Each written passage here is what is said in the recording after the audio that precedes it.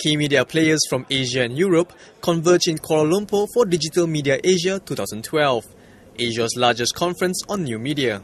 Delegates gather to connect, share and explore the latest trends in social media, content monetization, mobile and tablet publishing.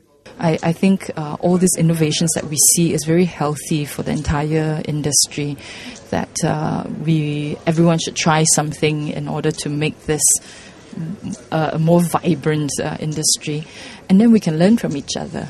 So if there's competition, I think it's going to be healthy competition, but we'll make sure Star stays at the top. The Star Publications Malaysia Berhad Chief Operating Officer in Digital Business, Wong Sia Peng, said this after giving the opening keynote address. Speaking on re-innovating mass media for the digital age, Wong highlighted Star's iSnap application and e-paper, an innovative use of combining web mobile technology and print newspaper, which has helped drive higher readership for the publication. With e-paper, we are able to widen the distribution, and we have noticed about 20% increase in our readership since its launch. But I think at the Star, we believe that the print still plays a crucial role. The bulk of our readers would still prefer, like I was saying, the smell of the newsprint. Actually,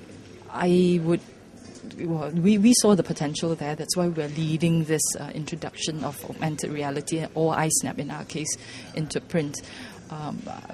It'll be interesting to see, having seen our success, whether our competitors will follow suit. Well, if not, we will just be leaving them behind, I suppose. About 350 delegates attend the 3-day conference at the Shangri-La Hotel, ending on November 29th.